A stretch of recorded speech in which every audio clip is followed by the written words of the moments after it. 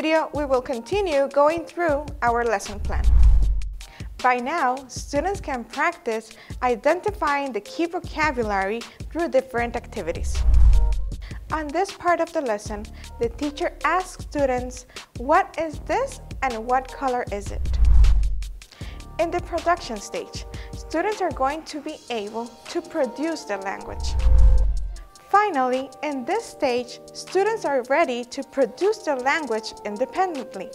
In this stage, the teacher is going to ask the students to identify and describe the classroom objects.